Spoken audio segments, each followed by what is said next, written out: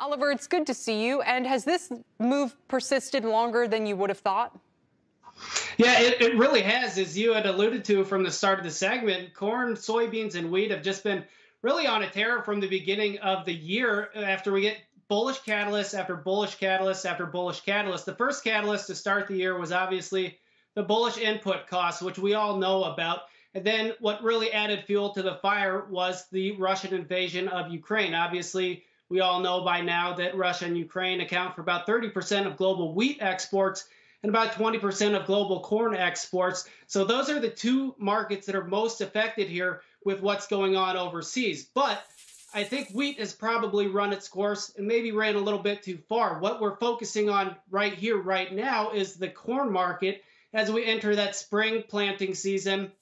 And weather becomes a lot bigger of a factor going forward, which, as we know, in the Midwest can be a coin flip from day to day. The most recent USDA report that showed prospective plantings and how many acres of corn we're going to plant came in at 89.5 million acres. That's about 3 million acres less than the average analyst estimate. So lower acres in corn is driving prices higher and higher and higher. We've tacked on about $1 since that last USDA report. Let me ask you two questions. You referred earlier to, we knew early in the year about, quote, higher input costs. What are those input costs that were higher and why?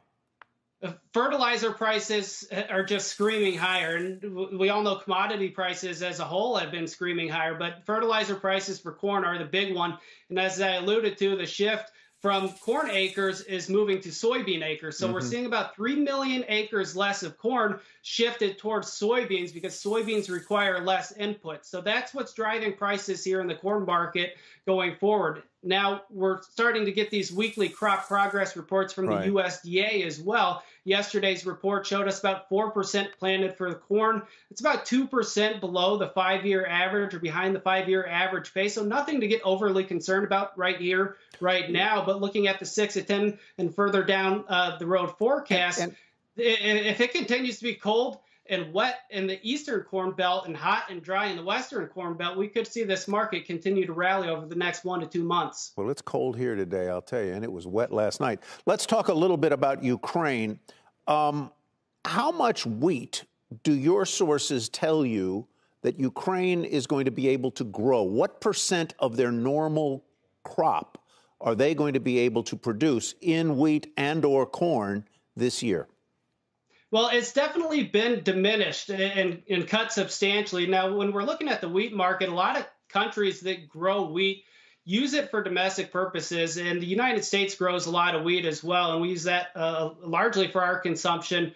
So I think the world has a plenty of supply of these grains. It's just more about logistics and moving it from place to place. And that's going to be the interesting thing to see, probably more so in the wheat market. But as I alluded to earlier, I think the wheat market probably got ahead of itself earlier in the year on the back of that Russian invasion because the funds managed money were net short wheat. So there was a bit of a short squeeze there, which added fuel to the fire. And then you had the growing popularity of the wheat ETF, which prior to the invasion was trading anywhere from 200 to 300 shares a day. At the peak panic in the wheat market, we saw that ETF trade as many as 27 million shares a day. Wow. Since then, we're trading about 5 million on average. But again, pre-invasion, that ETF was trading anywhere from 200 to 300,000 shares a day. Right. So, Oliver, let me ask you this before we let you go. Our last guest, from a macro point of view, said he thinks we're in the 9th inning of the commodities